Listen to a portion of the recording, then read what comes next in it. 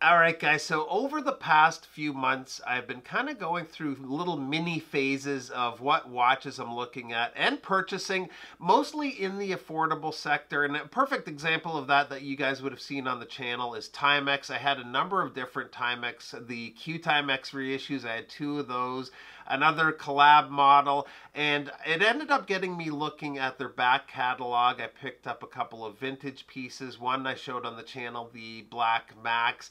And I'm sort of over the Timex thing, although there's still a few models that I might feature at some point on the channel. But I've shifted over to G-Shock. I've gone through a couple of phases of G-Shock. And there's a certain model that's gotten a lot of hype over the last few months. This is a new variation of that model. You're going to probably already know from the thumbnail. I have another G-Shock here as well. I'm waiting to show you guys that one. I have something a little bit different planned for that video. But for today, it's going to be just a quick unboxing. So let's get into the watch.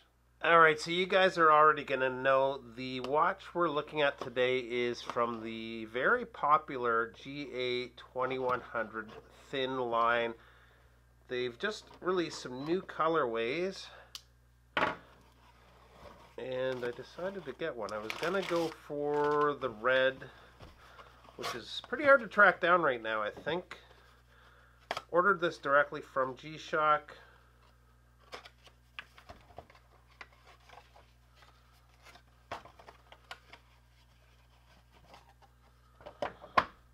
Stuff all out of the way. And let's get into it. Oops. Lost a little bit of paperwork there. Module 5611. And this is it. So they've come out with kind of a more utilitarian styling. There's, I believe, a camo one. There's this green one. I think there's one other colorway too.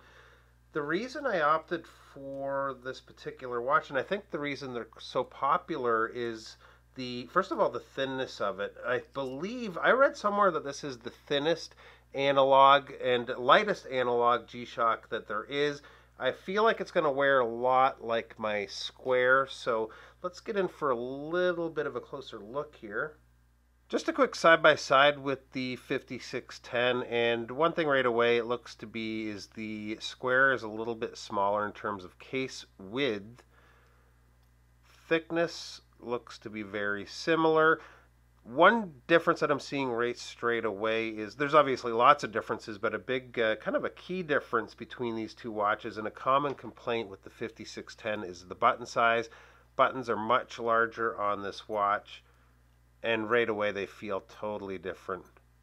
Easier to find and push.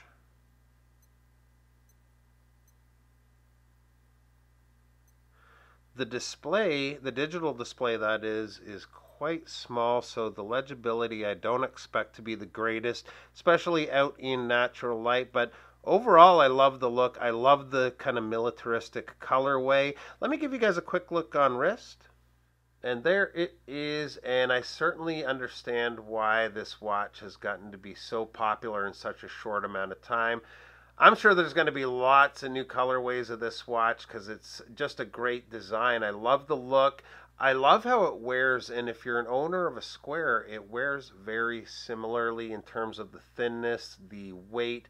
It's just a great overall design. I'm not going to get into a lot of detail here today. We'll talk about more details on the watch, the functions, all of that in a future video. So just a quick first look. Really appreciate you guys stopping by today, and we'll see you real soon. Bye-bye.